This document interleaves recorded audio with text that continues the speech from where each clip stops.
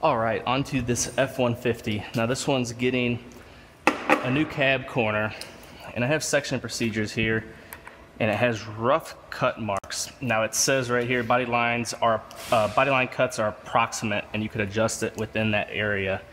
So I'm going to mark rough cuts just to start with. Actually, I'm gonna do that a little shorter. I'm gonna cut that right here, and then I'll trim it back from there just to get the bulk of it off. Then we have to buy the whole uniside, which is the whole side of the truck, but I'll cut just the section that I need and use that. So I'm gonna go ahead and start cutting this apart and get this back cab corner section off.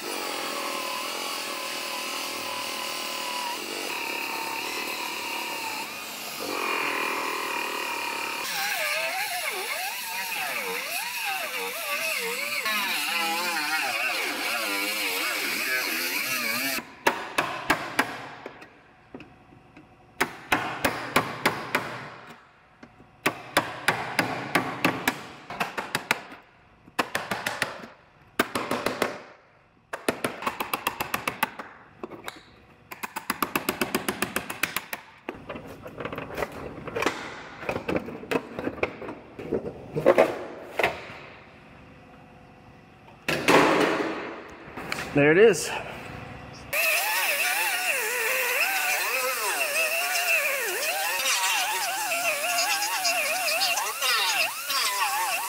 All right, now I got this roughly cut out. Now I'm gonna go ahead and cut my new part. I'm gonna cut my new part long, and then I'll overlap it and I'll cut through both at the same time whenever I make my final cut. The main thing Ford recommends, they say you can section anywhere in this area. You have to be at least 50 millimeters away from seat belt mounting points, door strikers, and hinge mounting points. So as long as you're away from those, at least 50 millimeters away from those, then you're good to go. So I'm gonna cut this one long, all the way up here probably for now, and cut this one right about here.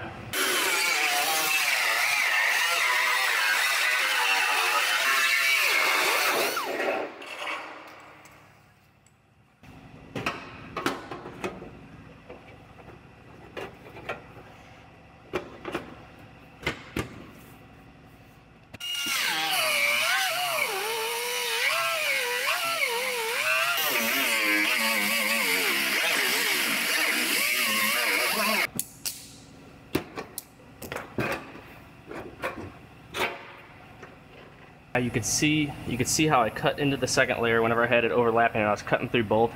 I cut into the second one, but I cut very shallow. That's why I didn't cut all the way through. But I just wanted to score it so I know exactly where to come back and trim it out at. Now I could come back in here and I could trim it out the rest of the way carefully. And you have to be careful as you don't want to cut into this inner reinforcement here. And you don't know what's behind there until you cut it, so you always want to cut very shallow.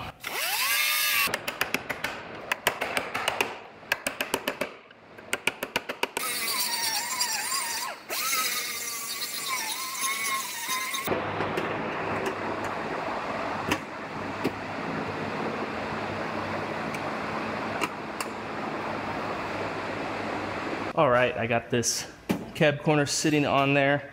I am ready to go ahead and fit my doors. I gotta fit my rear door. I had to do a little repair where the hinges mount, so I can hang my rear door and then my front door and make sure they line up with the cab corner, make sure everything fits correctly.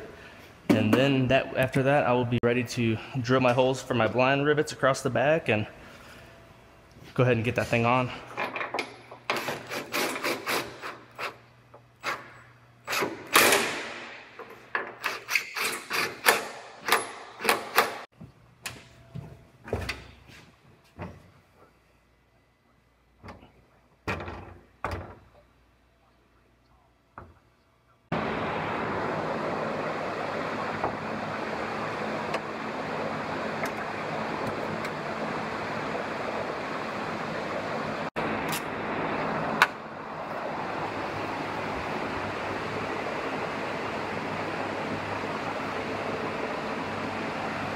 All right, I got this one all fit together.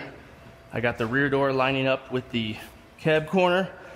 The front door's fitting. I'm gonna have to do a little work on the fender still. It's giving me trouble with that edge, but that's adjustable, so I'm not worried about that. But you always want to adjust from the back forward because none of this is movable, and this is the part that I'm replacing. So I'm adjusting off of that and then working forward.